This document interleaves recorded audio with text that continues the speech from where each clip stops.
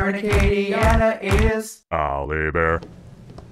Welcome back. It is 6:39 and it is a beautiful day, Scott, because it is National Ice Cream Sandwich Day, but it doesn't stop there for us in studio. No, I mean, God, Tim and Laura, I mean, the guys over at Emmy's are working wonders, and it transcends ice cream sandwiches. Guys?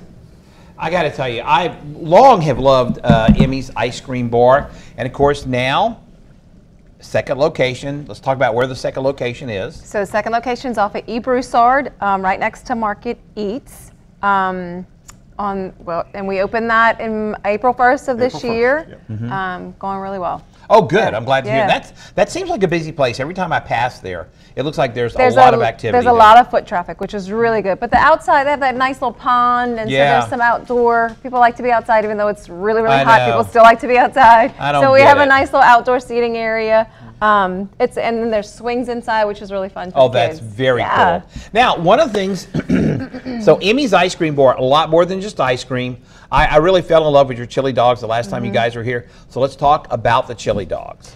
So Tim, when we started the whole idea of ice cream, he was like, we're going to have a coney dog, because he is from Ohio. Right. And so they do coney dogs in Ohio. Now, what's a coney dog compared to a chili dog? I'm not really sure. I think it's long, but I'm from New Iberia. Right. We have hot dogs on a po' boy bun.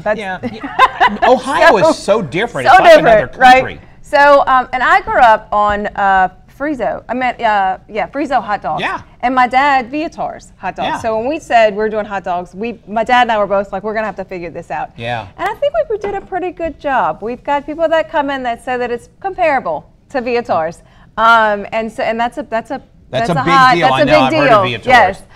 So we do. We get the bread comes from Long Lenae Bakery. Of course. Of course it does, right? Every bread comes from there. As it should. The chili is homemade. We won't give those secrets away. No. All beef, Frank's hot dog. Nathan's hot dog. And you put that together, cheese on top, bake it in the oven, and then you load it with with your toppings, right? So onions and peppers and. I love onions on a chili dog. Yeah. So let me ask you this, Laura.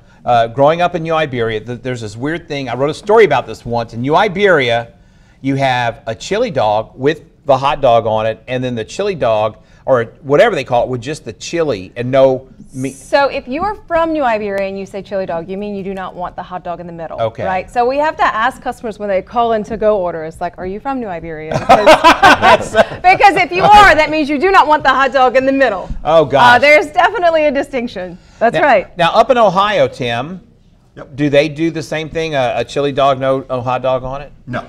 No. Chili dog means chili dog. There you go, and that's why I love it. Hey, Sierra's doing this, which is either her impression of a helicopter or we have to go.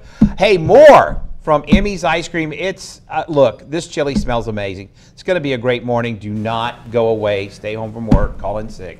You want to see this? I love the discussion because every community has its chili dog, hot dog place. I mean, I had Penny Saver and M&S Grocery and Como's right by UL. And no doubt you did too back in Ohio. Very, very true. We'll talk more about it here coming up because we got to get to sports. Scott, the U.S. women's